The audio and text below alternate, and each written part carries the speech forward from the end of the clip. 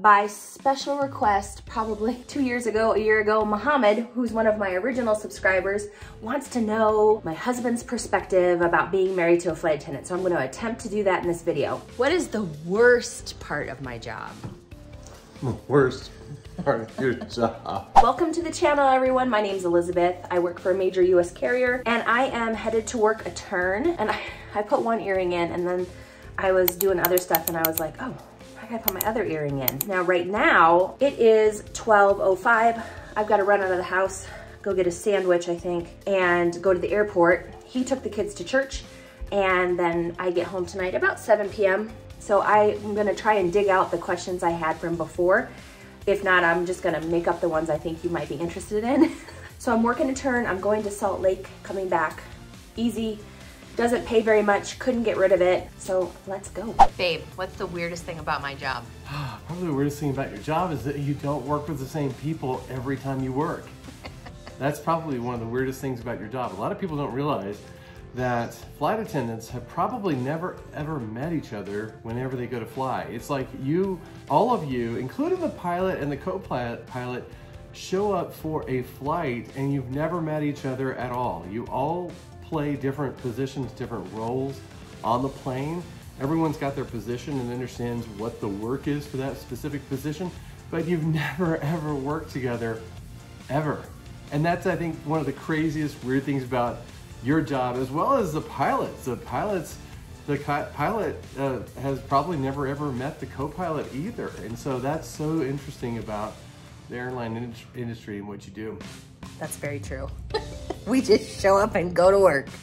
Mr. Porter, I have another question for you. What's up? While he's eating his lunch. I'm not flying today. I'm supposed to fly tomorrow. Not sure if I want to. But what is the worst part of my job? The worst part of your job? As about you as a husband. For me as a husband? Yeah. The worst part of my job, your job, is literally scheduling. Scheduling is the absolute worst part of her job. When she's on a trip, she has to stay on that trip for however long. And it could be delayed flights, it could be weather, it could be situations like that. So whenever I have a hard and set schedule where I'm meeting clients and you know, showing houses, things like that I do, and you're not at home because freaking scheduling has totally mess that up, or you're on a ready reserve, which means that you're on call. So scheduling. I think that's a double-edged sword because sometimes it's the best because I haven't hardly worked since August, and sometimes it's the worst. I don't know that that's necessarily scheduling though. That's really you kind of doing some things. Well, scheduling doesn't mess with me so much. But it's when some stuff happens and unexpected things. It's unexpected things. It's the unexpected factors to the job. Okay. Yep. All right, today's Tuesday and I'm getting my hair done. Well, I'm getting ready. I hope you're enjoying the husband answers questions format for this video. I am gonna go downstairs and shoot another flight attendant reacts to funny videos. I love doing those because I love Charlotte Dobre. Do you guys watch Charlotte Dobre? She responds to funny videos and posts she finds on the internet. I find her freaking hilarious and I love her. So I'm gonna go shoot that. I am supposed to go on a 2-day tomorrow and I'm hoping, I kind of hope I get DRT. We just have a lot of stuff going on at the house. This coming weekend is the weekend before Halloween and we've got stuff like every single day. Tuesdays are super busy at our house, so we've got a lot going on tonight. I need to go start defrosting some beef so I can make dinner, but that's like real life at home. I was curling my hair and watching a TikTok live. Have you guys started Christmas shopping yet? Have you started Christmas shopping? What is today? I think today's the 25th of October, so we're 60 days from Christmas. Have you guys started? Have you bought anything from TikTok Live yet? I'm gonna finish getting ready. I always feel self-conscious putting my makeup on with you guys. I'm not a makeup expert. Again, I still love this stuff. And do you guys mind if I post my Amazon storefront in the comments? So one of the things I've been doing, I've had a couple vlogs that I have started and then just didn't do anything with. One of them, so I have an Amazon affiliate account, if any of you guys are familiar with that, when I put links in the bio, if you go and you purchase something from that, then I do get a couple cents off that product. And I try not to bombard you with videos about buying things. All that to say, I've also recently become an Amazon influencer. So that means like I would make a video about this product, and the video about this product goes on the Amazon page. And then anyone on Amazon who's shopping, if they watch my video and then purchase that product, I get a little cut from that. So that's what I've been working on when I'm not flying, is building up my video library for the Amazon influencer program. Are any of you guys Amazon influencers? Do you have any tips? Do you need any tips? Not that that's what this channel is about, but I'm just trying to do alternate streams of income. I don't know if I've mentioned that I am getting my real estate license, so that's been taking up time. So that's kind of some of the reasons why I haven't been flying a ton, is because there's a lot of just stuff going on in the background. I'm just getting my real estate license to help my husband, who is a real estate agent. He just put the robes on the back, and I had them on the inside so it would be like a clean palette, and that bothers me. I didn't close my closet door. See, look, there's the makeup bag that I reviewed in my Amazon must-haves for travel. I probably need to do another one of those, but I don't buy a ton. If the product's working for me, I don't necessarily go out and purchase other products. I'm monogamous when it comes to my travel. You know, I'm not necessarily just going out and purchasing things just to sell you or the YouTube audience things. Not that people who do a lot of Amazon videos are doing that. That's just my jam. So I'm gonna finish getting ready. I'm gonna continue this vlog. I kinda wanna fly, I kinda wanna work my 2-day, and the way it's looking right now, that's gonna happen. Right now, as of right now, they're not showing any DRT being offered for tomorrow. DRT stands for daily release time. That's when they have more flight attendants than flying. So that's when they have like a lot of people on reserve, and a lot of those reserve people are going to sit at home. So they just try to balance out the flying. I don't know, we'll see. I think it has to be posted by 2 p.m. Central. It is 1:15 Central. So I don't know, we'll see. Your girl might have to fly, so I might have to, like, my bag is completely unpacked. I haven't like overnighted since August. So I'm gonna get myself together and move on with my day. Okay, so one of the questions I get is safety. Not so much in the air, but like, do you have safety concerns? Safety concerns. Okay, so that would be you flying to a destination and then being safe at the destination. I think so. I'd say for the most part, yes. Okay, where I think I have a little bit more is I have a little bit more concern whenever you kind of go off the beaten path and you go off on the beaten path on your own. I don't know that I necessarily view New York City, Manhattan as being the safest areas at night at 2 a.m. I know that you can get a great... So many cops. Yeah, I know. I'm aware of that, but there's also little places that it's getting to those locations. Yeah. So I think it's that. And then I don't know about safety necessarily when it concerns overseas travel. So when you go to like places like Cuba, or you go to places that are in Mexico and places like that, that you have this overseas travel, and in that destination, because some of those locations I've never been to before, so I don't know how your safety is affected by that. And I also know that the airline can be responsible for you whenever you're in the air and you're on the airframe, on the aircraft. But when you're off your shift and you're kind of milling about through the city or whatever, yeah, there's a little bit of that concern that I have about that. But I think not enough to keep me at home. Not enough to keep you at home, no. It's just like any other business trip. Going on a business trip is a little bit more risky than being in a situation that you're flying and you're being a flight attendant for that specific airline and you're at that city, because usually you're staying right there pretty close to your base. I mean, not your base, but your hotel. Right, and our crews know, like, okay, well, where's Elizabeth? And we keep in contact. So bottom line, common sense and good judgment. Common sense and good judgment, which is not what happens at business conventions as much. No, that's a different topic for another day. Yeah. All right. Thank you. You bet. Okay, so where are we going tomorrow? We're going to New York City. It's take your husband to work day. We're sitting here in bed. I'm about to go to bed. He's got to still run to the airport. and pick up his mom. We've both taken allergy pills to help us get drowsy. Yeah. If you've been on my channel for any length of time, I'm not an AM flyer. The alarm's going off at 3:20. She's actually one of the worst, okay? Because here's the deal, no kidding. It will be flip, flip, flip, flip, flip, flip, flip, flip, flip, flip, flip, flip, flip, flip, flip, flip, flip, flip. And it'll be like that until 3:20 or whatever, and the alarm will go off. And it'll be, okay, let's get up. And I'll be like, aren't you exhausted? Because I'm freaking exhausted right now. Yeah. It's still what's going to happen. But tomorrow's one leg to LaGuardia. There's 15 empty seats straight there. He can sleep. And then we're meeting up with friends to have lunch. And then we're going to do some exploring downtown. Yep. He's going to go get his mom. Yep. I'm going to go to sleep. Are we going to Central Park? I don't know. We're going to Central Park. And then we go to Central Park and we ride a horse. Well, there's horses in Central Park, right? But you don't ride them. You don't ride them? No, it's their horse-drawn carriage. Oh, okay. So we do the horse-drawn carriage? I don't know. See how much that costs. Ooh, that would be pretty cool. All right. Yeah. Okay. I will see you at Dark 30. Wait. Are we going to eat pizza while we're there? Talking. New York pie? I don't know. But we're not doing any, I mean, what would be super cool is to go to right. that, Goodbye.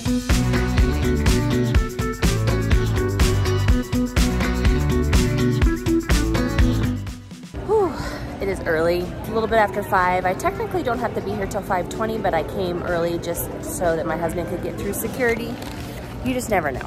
And he got through as fast as I did. I got some food, he's getting some food. I got coffee, and it looks really good. I think there's 20 open seats. He shouldn't have any trouble getting on board. And we're scheduled to be early. Yay! We're here. We are here. It's early, but we're here. We both have breakfast. We both have caffeine. He can sleep all the way to LaGuardia. I'm not going to be able to sleep all the way in LaGuardia. Why? I have a freaking monster here. You haven't drank it though. I will drink it, and then it's going to be all like, woohoo, caffeine. Maybe you should wait. He dropped the receipt. We're on the plane. And only 3 hours to New York. And I think there's going to be about 20 empty seats, although I think that had a big standby list. I'm not sure. So we're getting ready to board. Only 3 hours to LaGuardia instead of 3:36. I'll take it. More time on the ground. And yeah, let's go.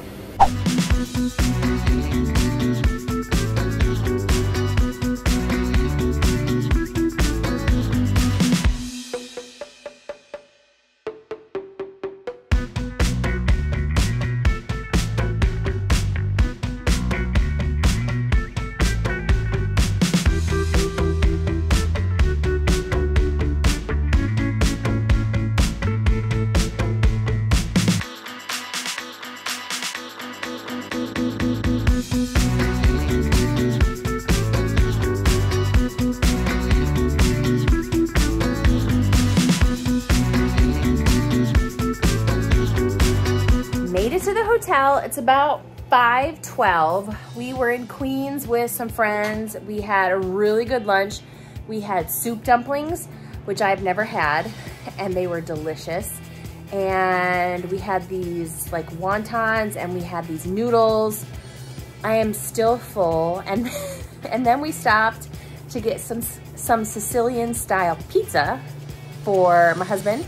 And so we got to the hotel. They dropped us off near the E train, and we only had to go 2 stops in. It's just, the tree is being lit tonight in Rockefeller Plaza at 10 o'clock. And so it's busy. If they had tried to drive us into town, it would have been like probably 45 minutes. When the train came, it was like 8 minutes. And then our hotel is really close to that stop. And look who's back there. Say hi. He's doing some work. So tomorrow we have to lobby at 4:50 a.m. and then he has a 6:30 flight and my flight's at 6:10. So I think you'll be able to come with me. I don't think he's gonna have to take an Uber. So we'll part ways at the airport and he'll fly home. He'll get home at 9:30 and then he has houses to show. Really, really good day. So far we've just hung with friends and I'm absolutely okay with that. I love being able to see friends when I'm on the road. And my husband and I got engaged in New York City. Was December 20th. I'll have to look it up in the photos. We got engaged at the Statue of Liberty. So New York City's a special place to us, and we have just not been able to make it back. Life gets just busy. It was monumental. Monumental. We're gonna hang out a little bit tonight.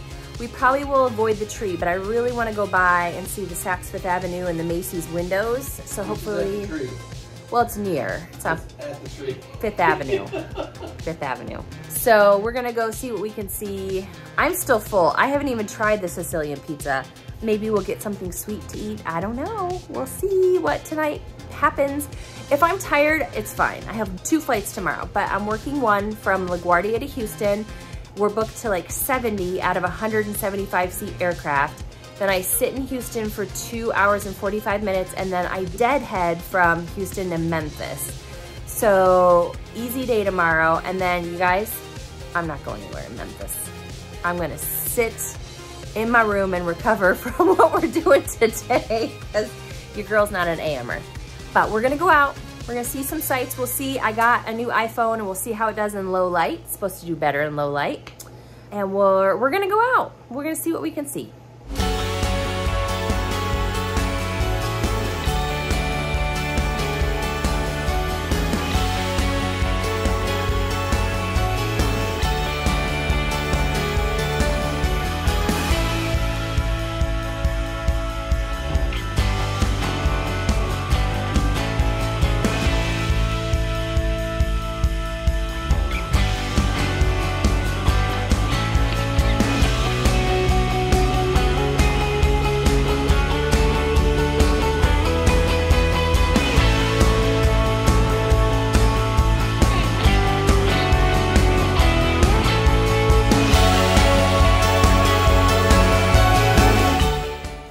It's 4:38 a.m. Our wagons are dragging. We're headed down to the lobby.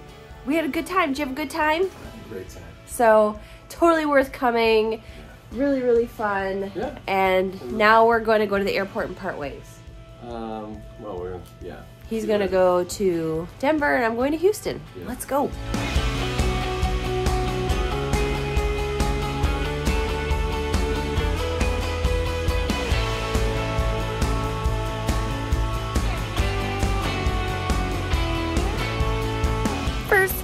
On the plane. My crew is coming from our airport hotel. So first one here, my husband is 2 gates down, headed back to Denver. Good time. I am tired, but good. When I walked on the plane, I was like, no, this is one of our oldest 800s. You can tell by the seat color because it's the 2-tone seats and it doesn't have the galley up front for C. But this plane, we're only taking like 70 people, 65 people, so it won't be too bad. This is the only one I work today. And then I sit in Houston. I'm very, very much thinking about taking a nap in the lounge. And then I fly to Memphis. I'm not sure how far it is from Houston to Memphis. So, and that's the day I can make it. But the Starbucks line and the Dunkin' line looked too long. I did not get coffee. So I'm a little sad. I'm gonna have to make some. Oh, all right, let's go.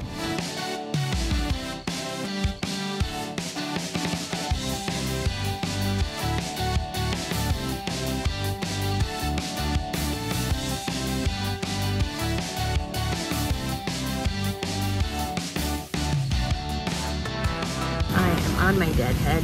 I'm so tired. I passed out in the lounge for about an hour.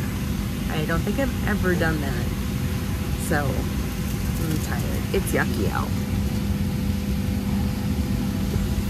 But we're not delayed. Yay! I'm ready to go back to sleep.